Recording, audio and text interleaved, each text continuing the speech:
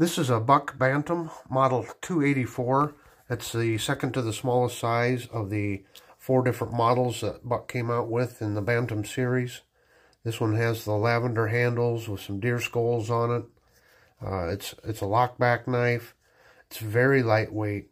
Makes a great little everyday carry knife, doing light chores, light tasks. They were very budget friendly also.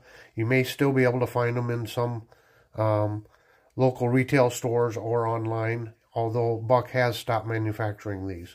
If you like in-depth knife reviews, well, join me here on Knife Delights. And as always, if you'd like to help the channel grow, please hit that like and subscribe button.